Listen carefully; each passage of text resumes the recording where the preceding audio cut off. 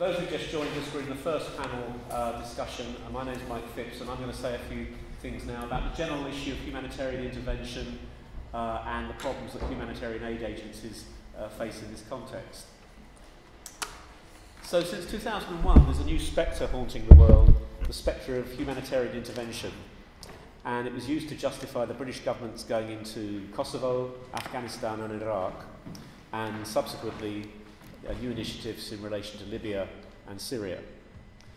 And pressure is mounting on the humanitarian aid agencies to skew their work to fit this new agenda or face some unpleasant consequences. Humanitarian aid is now a multi-billion-dollar industry. Humanitarian expenditures increased six-fold during the 1980s and 1990s.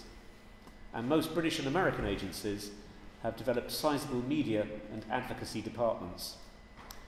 While many organisations prefer to duck the issue of how far lethal military force can be used to protect human rights, some agencies do actually call for economic and military sanctions against regimes.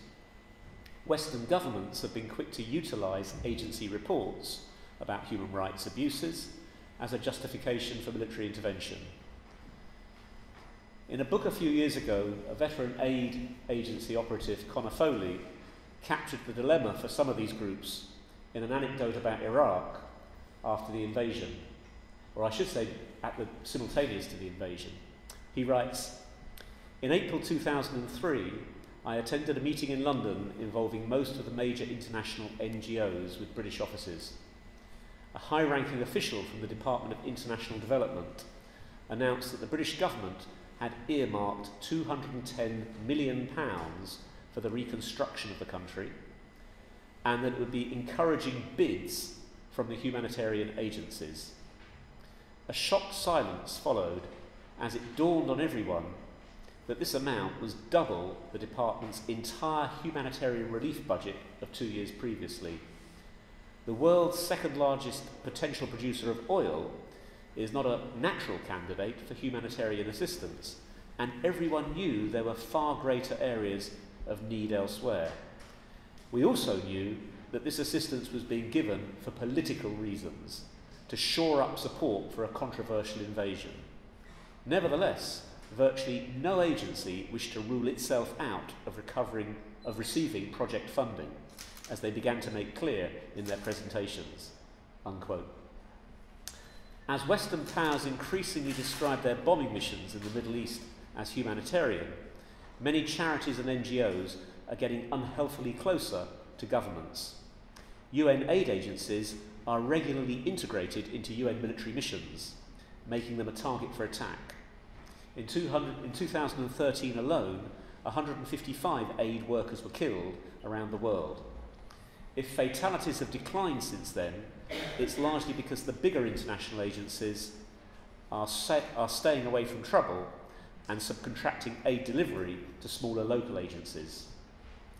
A new book published this week by Peter Gill, published by Z, argues that the targeting of aid workers stemmed from the Western policy being pursued in Afghanistan, whereas part of the winning hearts and minds strategy, the US and UK military had large aid budgets.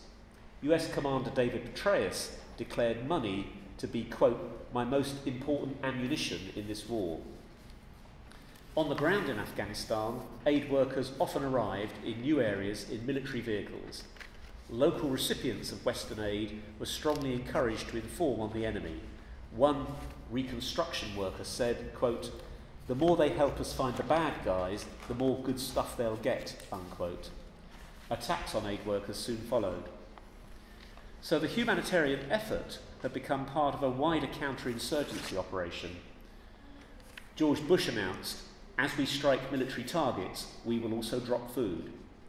On the ground, it became increasingly difficult to distinguish aid workers from soldiers. Meanwhile, a recent report noted that half of the $20 billion assistance promised to Afghanistan never arrived, and 40% of the money delivered went on corporate profits and consultancy fees. The conflation between Western aid and the Western military proved costly. Aid agency priorities were skewed, and the commitment to sustainable aid programmes was sacrificed to military timetables. The US Secretary of State even described aid agencies as an important part of our combat team. In 2003, 85 aid agencies signed an appeal for NATO to extend its operations throughout Afghanistan. Médecins Sans Frontières did not sign this appeal supporting the Western military, but were still targeted by the Taliban. For several years, they stopped work in Afghanistan. When they resumed, it was the US last year which bombed their hospital in Kunduz, killing 30 people. In parts of Pakistan, polio vaccination teams were targeted by the Taliban, who claimed the vaccines were drugs to sterilise Muslim families. Clearly this was nonsense, but it gave the Taliban popular leverage to pressurise for a halt to Western drone bombing of their strongholds. Their propaganda got a boost when it emerged that the CIA had recruited a local senior health official to run fake vaccine campaigns as a cover to track and kill Osama bin Laden. The damage this did to Western humanitarian efforts was incalculable. All vaccinators were now seen as spies. Western policy contributes in other ways to hampering the delivery of much-needed aid. 250,000 people died in the 2011 famine in Somalia. But in the 2 years preceding, US aid there fell by 88%. The listing by the US of Al-Shabaab as a terrorist organisation meant that any aid that fell into the wrong hands was a crime. Was a crime under US law. What was this? Not in Iraq, something happened in the back. So any aid that fell into the wrong hands became a crime under US law. So simply many agencies, self-interestedly, scaled down their operations. It looked as if aid was being withdrawn because those who desperately needed it were unlucky enough to be governed by the wrong people. Other agencies filled the gaps, many from the Muslim world. But when the UK agency Islamic Relief was designated a terrorist organisation by Israel, the support it got from the British Foreign Office was, quote, less than fulsome, unquote. So precarious is their work and so dependent are they on government goodwill that many aid agencies are extremely reluctant to even discuss these problems. Muslim agencies especially are fearful of anti-terror laws and the real threat of criminal prosecution. One was even refused legal advice by a private law firm on the grounds that just offering a legal opinion might be unlawful. Others argue that agencies are too compliant and lose sight of their core purpose. The US introduced partner vetting, requiring agencies to gather intelligence on their colleagues. Full personal details of all local people involved in implementing aid projects. If the government finds a terrorist link, all funding for the project is promptly halted without explanation or appeal. When Mercy Corps refused to collect the data, they were forced to close down a $40 million project in Afghanistan, making 300 Afghan staff redundant overnight.